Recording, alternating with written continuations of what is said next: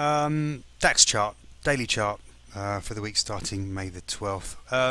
Well, DAX has really just been hovering from a range, let me see, down in the low, down 9400, 9380 area, up to the 9635 area, 9650 area. That's been it for the last 2 weeks.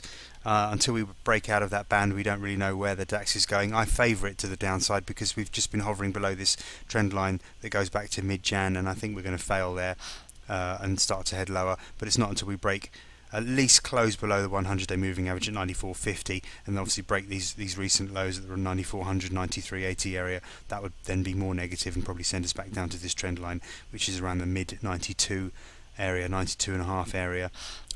What changes it? Well, a close above this trend line, of course, would be the first sign that we've got some strength. That would need to be a close above 96.00. We get through the last 2 days highs of 96.33. That would also be quite positive.